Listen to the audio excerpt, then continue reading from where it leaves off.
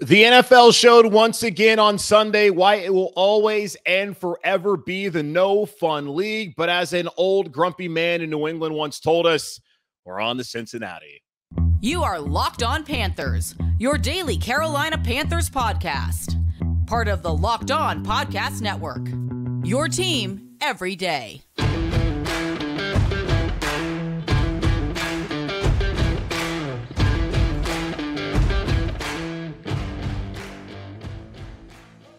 Welcome into another edition of the Locked On Panthers podcast, a part of the Locked On Podcast Network. I'm your host, as always, Julian Council, talking Carolina Panthers with you every Monday, Tuesday, Wednesday, Thursday, and Friday. Your team every day. That's our motto here on the Locked On Podcast Network. Make sure to watch our show and subscribe to our show over on our Locked On Panthers YouTube channel. If you ever miss any of our live shows on YouTube, like we do following the games on Sunday, or anytime there's breaking news or just missing a YouTube episode period, that's okay. You can always check out the podcast wherever you listen to your favorite podcast. Just be sure to rate, review, and subscribe so you don't miss a single episode of the show. And be sure to follow me, Julian Council, on Twitter at Julian Council, where every single Friday I answer your weekly Friday mailbag questions here on the show. To participate in this week's edition of the weekly Friday mailbag, either at me or DM me on Twitter at Julian Council. Today's episode of Locked On Panthers is presented by Prize Picks. Prize Picks is daily fantasy made easy. Pick 2 to 5 players, and if they score more or less than their Prize Picks projection, you can win up to 10 times your money on your entry. First-time users can receive a 100% instant deposit match up to $100 with promo code Locked On. That's prizepicks.com, promo code Locked On. First off, before I get to what Steve Wilks had to say to the local media on Monday following the Carolina Panthers 37-34 overtime thriller loss at Atlanta on Sunday, want to apologize to all the folks that watch the show on YouTube, and also thank you to so many of you out there who have done that, supported the show. I think we have 3,700 subscribers since starting to do that in late February. So really appreciate everyone's support in watching the show and supporting the show that way, and everyone who listens to the show as well. But on Sunday, as I've said, I like to now go live. I didn't want to do it earlier in the year as I was kind of navigating all the stuff I got to put on while doing it live, as far as the YouTube production and having to put up the overlays that we have that shows our sponsors, who also thank you to our sponsors for supporting the show. It was just a lot. So I was recording the show to start off on Sundays, but that takes way too long to finally get it up there. We'll upload it to YouTube. So the quickest way for me to get the shows up the last couple of weeks has just been by going live, so you can have that as soon as possible following the game. Was working on Sunday, day job with MRN, the Motor Racing Network, at NASCAR. Had to work the Xfinity 500 at Martinsville. I was in studio working it. Did you see the finish? Ross Chastain doing the video game move on the wall to get into the championship for this upcoming Sunday in Phoenix. That was awesome, but I was busy working that. Couldn't go live immediately after the game. So I was still at the station, at the studio, and wanted to do the podcast as soon as possible, right then and there. I had done it before, didn't have any audio or visual issues at that point in time as far as connection goes.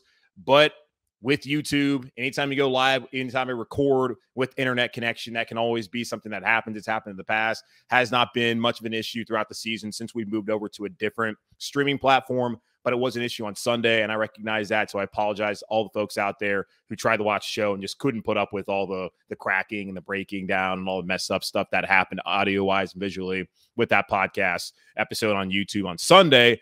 But that's why I also tell you, always check out the episode over on wherever you listen to a podcast, because you can find it there on the podcast stream, where the audio should always be pretty clear. I use a separate recording app to do that, so there should be no issues there. So with Sunday's episode, if you want to go back and listen to it, go back, listen to it on the podcast stream. Again, apologize to all the YouTube people out there. Now, I've apologized. Eddy Pineiro, in a way, apologized to all of you for his missed kicks there in the game on Sunday afternoon. The Panthers 37-34 loss in OT to the hated division rival Atlanta Falcons, who are now in first place, and the Carolina Panthers are now in last place in the NFC South, and also hold the number 2 overall pick if the season was to unfortunately end right now. Now, I'm sure some of you would actually kind of like that, because it means the Carolina Panthers could have their pick of pretty much any quarterback that they wanted in the draft. Now, Detroit, who knows what they're going to do, because they currently, of course, shocker, hold the number 1 pick in the draft. Do they hang on to Jared Goff, or do they go out there and get one of these young quarterbacks?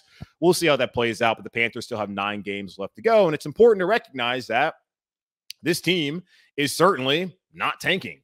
At least the guys on the field and the coaches, as Steve Wilks showed us, and we saw on Sunday in the last 2 weeks, those guys are playing their tails off for this man. And I want to have a discussion at some point if they continue to play this hard. Now, they got to win some games.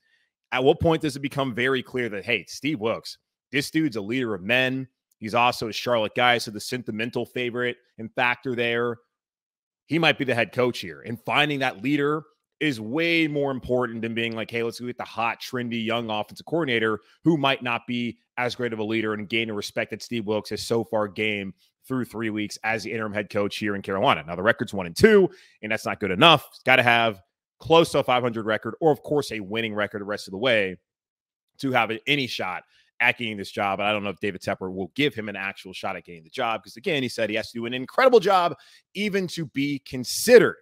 Now, Eddy Pineiro is going to need to do an incredible job the rest of the way to maintain his job as the kicker here in Carolina. And Steve Wilks let it be known on Sunday that one guy did not lose this football game. We always want to point the finger, play the blame game after a loss, especially a pretty tough loss on Sunday. Like, for me, I'm overall encouraged just by the way that these guys have fought the last 2 weeks, and especially on Sunday, and the offense was something I could watch without my eyes bleeding. So I wasn't all that broken up about it. Also, having watched Carolina Panthers since their inception, like, that's such a Carolina Panthers loss to shoot yourself in the foot constantly. It's not just the Pineiro missed field goals with a 33-yarder, the extra point that backed up to a 48-yarder, DJ Moore's penalty, which we'll get into here momentarily, whether that was a penalty or not.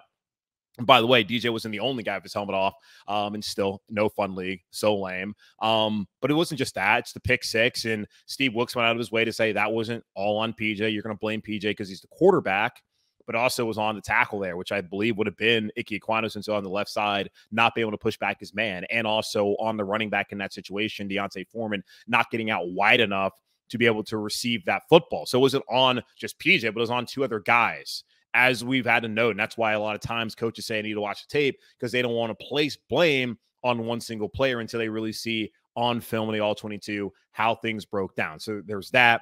There is the sack that they gave up with Spencer Brown, who should not even been on the field at that point in time on a critical third down late in the game. Him giving up that sack in that situation. DJ Moore's drop on 4th and 19. The defense not being able to tackle Damiere Byrd.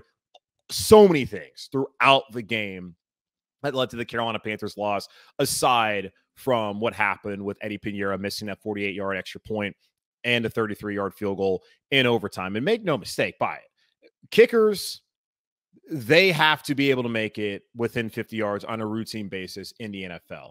I understand the NFL backed it up to 33 yards now for the extra point because they didn't want it just to be a gimme, and that certainly has led to much drama, as we've seen, especially in a situation where it goes from 33 to 48. With a penalty that was thrown out there with unsportsmanlike for DJ Moore or removing his helmet on Sunday afternoon. So it's added to more intrigue, but it's also added to kickers having to have even smaller of a margin for error moving forward. But within 50 yards, that's going to be routine. And I said to y'all, when Zane Gonzalez got hurt, that at some point in time, the kicker was likely going to cost Carolina Panthers a game, maybe two. Well, Sunday, that was one of those games. Is it all on Eddy? Of course not. But a large portion, when you really needed him to do it, was on Eddy Pineiro for not getting it done. Now, you would wonder, did the Panthers bring in another kicker? Steve Wilks said there's no plans to bring in another kicker, that Eddy Pineiro has been a really big part of what they've been doing up until that point on Sunday, and moving forward, he's still a big part. And let's also consider, guys, who out there is going to do a better job than Eddy Pineiro has done so far here in Carolina. Up until Sunday, he had missed only one kick all season long. You do question how much faith that Steve Wilks has in him, and Chris Tabor, who actually the special teams coordinator worked with Eddy Pineiro back in Chicago, and is a big reason why he's even here in Carolina in the first place, having him, considering he had missed he had made a 54-yarder earlier in the year. We've seen the last 2 weeks prior to Sunday, Wilks not wanting to kick any long distance field goals with Eddy Pineiro, who really has not been great from 40+ in the NFL, which is why he was available anyways for the Carolina Panthers to pick him up. And I was reading Peter King's Football Morning America on NBCSports.com on Monday morning, and Arthur Smith, the head coach there in Atlanta, when he was weighing the decision whether to back him up to put on the ensuing kickoff, he looked at the numbers and was told that, hey, Pineiro, not great outside of 40. Go ahead and back him up. And as we saw, that worked out for him. I also feel like that's a no-brainer decision to back him up there on a 48-yarder opposed to, having the kickoff. I don't know, but whatever. So Pineiro staying here in Carolina, not really great options. He's been good up until Sunday. Let's hope he continues to be like he was prior to Sunday. If he's not, then absolutely you have to go out there and find another kicker. PJ Walker wasn't great in the first half, got comfortable, lit it up in the second half. The XFL Mahomes, the awesome touchdown throw to DJ Moore to tie the game, and I wish it would have been the winner as well. He will maintain the starting quarterback job heading into Cincinnati this Sunday afternoon. Baker Mayfield will now be the backup. Steve Wilks went out of his way to mention that Baker has been a great teammate. He's been a professional, and I did see a report that when Christian McCaffrey was traded, Baker Mayfield went to general manager Scott Fitterer and asked, like, hey, man, like, are we still trying to win games? And Scott said, yeah, we're still trying to win. So Baker is all in on the team, and we'll see if he gets another opportunity at this point in time. But right now, like I think it should be, it's the PJ Walker show, considering how PJ's played the past 2 weeks, especially in the second half on Sunday and how he played last week in a 21-3 beat down to Tom Brady and the Bucs. Still waiting on word with Sam Darnold, who 2 weeks ago was assigned to come off of IR. That's 21 days to do that before he has to be placed on season-ending IR. So at some point in time, maybe this week, it will happen. When Darnold comes back, what happens there? I think it's very clear that Baker Mayfield will not step out on the field again to be the Panthers quarterback if PJ Walker and Sam Darnold are both healthy and active. Now, in the event one of those guys goes down, then obviously Baker Mayfield will go out there and play. But I do not think that Scott Fitterer wants to play him, or even David Tepper, or really Steve Wilks wants to play Baker Mayfield, considering how he played in the first 5 weeks of the season. And I personally don't need to see Baker Mayfield. I personally don't need to see Sam Darnold. I would rather just see PJ Walker go out there and play. And Steve Wilks didn't want to get into hypotheticals, but here on Locked On Panthers, we're going to talk about hypotheticals. Hypothetically, if all three are healthy, all three will be active, because with the dead money, it does not help the Carolina Panthers to get rid of either one of the players. The trade deadline is going to pass by 4 p.m. on Tuesday anyway, so it's not like you can trade either one of those players if it is even possible before to trade them, based off of just how poor their performance has been and the fact that they're now backing up PJ Walker. So in the event that all three are healthy, Baker's probably the third string guy, Sam's the backup, and then PJ Walker is the starter and should be the starter moving forward for the Carolina Panthers, especially considering how he's played over the past 2 weeks, and that he's put the team in a position to win, which Sam didn't really do very well last year, of course, and that Baker Mayfield did a terrible job of doing when he was a starting quarterback earlier on this season. Saw a report from Ian Rappaport on Monday that the Panthers were working out former University of Miami, the U running back Cameron Harris to be working out as a running back. Chuba Hubbard was out last week. Steve Wilks said that he could have played or come back in the game against the Bucs. They want to give him a week off here on Sunday with the Atlanta Falcons. So I expect he'll be back this week against Cincinnati. When I saw that report, it made me think that maybe Chuba wasn't ready to go. I don't know. Maybe they're upset about how Spencer Brown performed. Not quite sure. Just looking at more depth at that position. So Cameron Harris got to work out, but it seems like Chuba Hubbard should be back later on this week. But one of the big storylines, aside from Eddy Pineiro and aside from PJ Walker looking like he's the guy now moving forward for Steve Wilks and the Carolina Panthers coming out of Sunday, was a DJ Moore penalty. And I've seen Tony Dungy tweet about it, Terry McCauley, who is the rules official for NBC Sports, and also saw Mike Florio of Pro Football Talk. There's been much discussion about whether it should have been a penalty, whether by rule it should be a penalty, or by just the spirit of things. Should the NFL be penalizing guys for having natural human emotion? We'll get into it, because DJ Moore, yeah, not a great situation there. Bad timing. But was it a penalty? We'll talk about that here in just a moment on Locked On Panthers. But before we do that, let's go ahead and talk about some of our friends over at Prize Picks, which is our official fantasy sports partner here at Locked On Podcast Network. So how does it work? Pick the 2-5 players.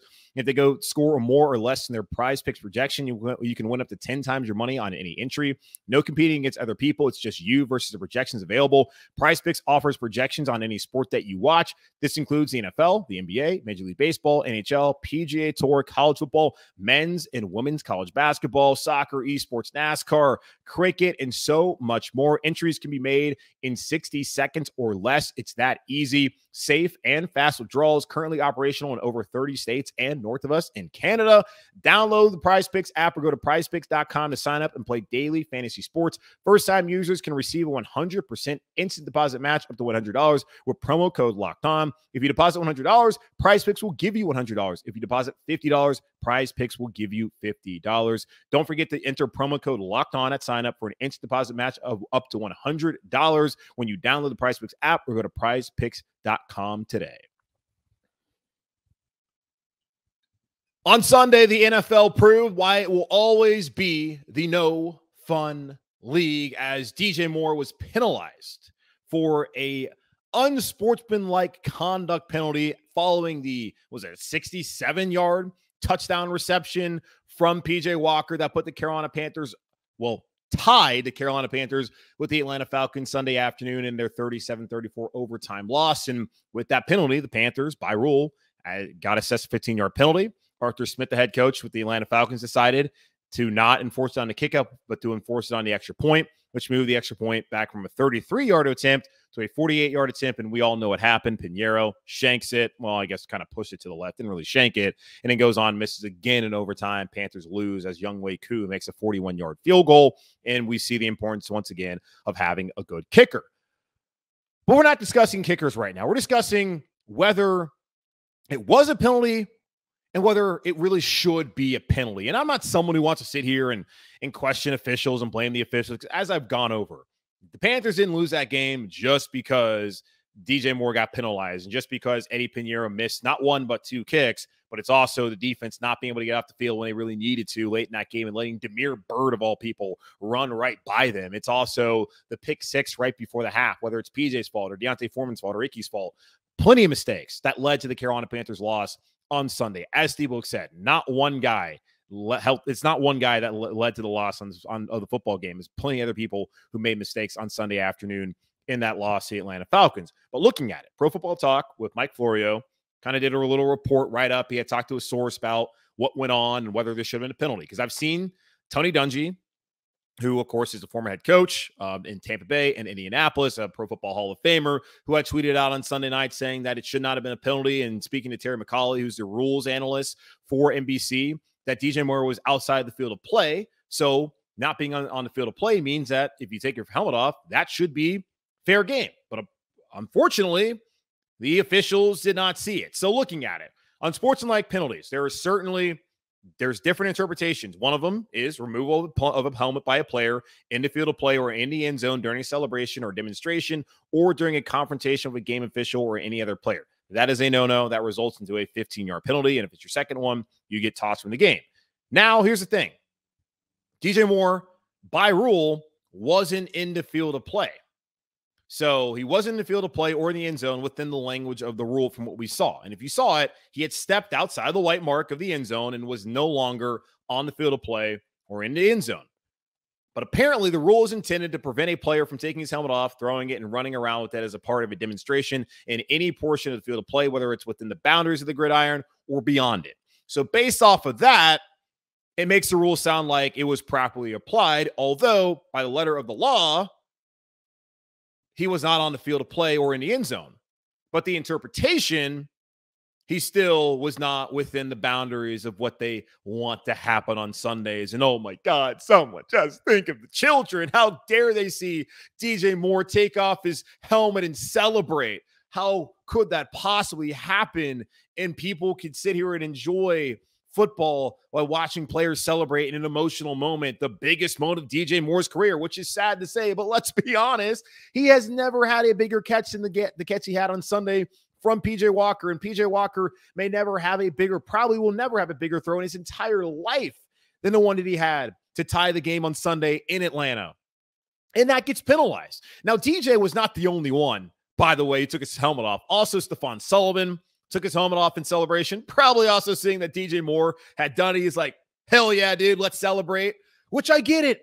It's human emotion. And that's a part of the no fun league that frustrates a lot of people to no end. Charles McDonald, who is a writer for Yahoo Sports, is a Atlanta Falcons fan, a tortured Atlanta Falcons fan. If you ever follow him on Twitter at 4Verts, really funny guy, great follow, loves the Falcons. Also, of course, hates the Falcons as any Falcons fan would when their team blew a 28-3 lead in the Super Bowl. How could you ever reasonably feel anything positive towards that franchise and organization? As of course, here in Charlotte on this side of 85, we laugh at them for that misfortune. But he wrote about it on Monday, how it's ridiculous that the NFL wants to penalize players for celebrating. And yes, I agree with Steve Wilks that they can't put themselves in a situation to even make it a judgment call, whether by the letter of the law, it should have been a penalty, or by the spirit of the rule, it should have been a penalty. It does not matter. You put yourself in that situation. I totally understand where he's coming from, and I don't disagree with him. Yes, I kind of agree with it. And the whole thought from Jonathan Vilma was like, hey, act like you've been there before. He hasn't been there before because his team sucks. His team sucks every year. He's stuck with terrible quarterbacks who could never make that throw. So, of course, the emotions after dropping a 4th and 19 that he should have caught, and in coming back, getting a second opportunity and making the most incredible catch of his career, yeah, DJ Moore is going to show that natural human emotion, which is why we even tune in every Sunday, man. That's why we watch. That's why we watch, for the moments like that, and to see the raw emotions, the human spirit at work, at play. But instead, it's like 15-yard penalty. Let's back it up. Kicker misses. Panthers 2-6 instead of being 3-5. And having first place in the NFC South. Like, it sucks. It was right. It seems like it was the right call just by the spirit of the rule, but letter it wasn't. So I don't know. We can go back and forth about it. I don't want to sit here and act like it's just the officials' fault while they lost Carolina Panthers game. The Panthers lost that game. DJ Moore can't put himself in that situation. Stephon Sullivan as well. But damn, dude, like, come on. Really? That's what you want to do at that point in time? You want to penalize guys for making great plays, for battling their ass off for 60 minutes, or I guess for 58 minutes or 59 minutes and 48 seconds at that point in time. Like, that's what you want to do. Like, it stinks. I hate it. I wish it didn't happen. And that's really right there, the margins we talk about. The margins of winning and losing are so close where Zane Gonzalez, or Eddy Pineiro rather, don't want to put this on Zane, just misses those field goals, just pushes it left. DJ Moore keeps his helmet on, or the official decides to use discretion and not penalize him. And someone showed me later on that Terry McLaurin, who returned home to Indy, had a huge catch to help the, what are they called now? The Commandos. The Commandos went on Sunday, that he took off his helmet on the field of play in celebration, no flag. I don't know. I didn't really see the context of it. I just saw a still photo or whatever, a video of it. I don't know what's going on. But yeah, that sucks. That the Panthers, of course, get penalized when potentially someone else playing for another team in another city does the exact same thing and does not get penalized at all. But that's just I guess how the cookie crumbles. It sucks, dude. But yep, there we are. Well, DJ Moore, he's a Carolina Panther still. Hopefully he'll be a Carolina Panther come 4:01 p.m. on Tuesday afternoon. But the Panthers still have an opportunity to either deal for someone or deal someone away to another team, as they did last week, trading away Christian McCaffrey and Robbie Anderson. Should they make another move? And is Steve Wilks worried that they will make another move and potentially hinder his ability to help the Panthers win games moving forward? We'll talk about that here in just a moment on Locked On Panthers. Locked On Panthers, of course, is sponsored by our friends over at betonline.net. It's the number one source for betting for this football season and, of course, basketball season, as the NBA is already underway and college basketball is right around the corner. Find all the latest player developments, team matchups, news, podcasts, and in-depth analysis on every game. And as always, BetOnline remains your continued source for all your sports wagering information. With live betting and up-to-the-minute scores for every sport out there, it's the fastest and the easiest way to check in on all your favorite games and events, including Major League Baseball, MMA, boxing, and golf. Head to the website today or use your mobile device to learn more. BetOnline, where the game starts. When David Tepper decided to finally and mercifully fire Matt Rule a couple of weeks ago, we wondered at that point in time, is it fire sale time here in Carolina? Are the Panthers going to tank and try to get that quarterback to turn this franchise around? Well, as we've seen, hasn't really been much of a fire sale as they traded away Robbie Anderson to the Arizona Cardinals. Goodbye. See you later. Did you guys notice on Sunday how Terrace Marshall had his best game as a Panther? 4 receptions, 87 yards last 2 weeks. Aside from that one drop to begin that game against the Buccaneers, been pretty good. And why?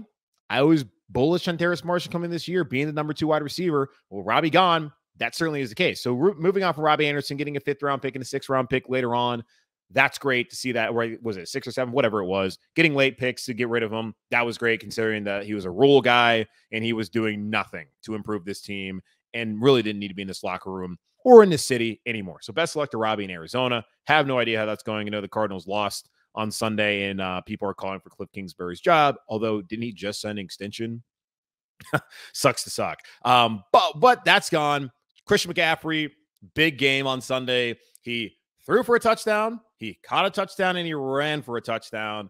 because, of course, that's what CMC does. It's like people magically think all of a sudden like he's good again. Like, no, the dude's just healthy. He's an awesome player. But the Carolina Panthers showed on Sunday with D'Onta Foreman that they didn't necessarily need to have Christian McCaffrey on this roster to help them win football games. And as I pointed out to you all in the past, Christian McCaffrey has not necessarily been what's made or break the Carolina Panthers. Like, they have lost with him, they've won with him. Whether they had a big game or not a great game hasn't really mattered because quarterback play has been so bad. When you have quarterback play like they got in the second half out of PJ Walker, then you have a chance to win games. So D'Onta Foreman was great. He's shown that you don't have to pay a ton of money to guys like Christian McCaffrey. McCaffrey, though, still an awesome player, a better player than D'Onta Foreman. But Foreman really working out for what they want to do right now and being a downhill rushing attack. And excited that he's here in Carolina and is getting his opportunity to be the lead back here moving forward, even when Chuba Hubbard returns, which I imagine will be the case, that he'll be the lead guy. And I think 20-25 carries per game, I'm totally for it with D'Onta Foreman, who's a monster. Like, you got to get sick and tired of trying to hit a guy like that, which is why Steve Wilks compared him to Derrick Henry and why John Robinson, the general manager in Tennessee, went out there and signed him last year when Derrick Henry went down with that foot injury. So those are the two moves. Christian McCaffrey's a 49er. Robbie Anderson is Arizona Cardinal. We've seen reports that teams have called about DJ Moore.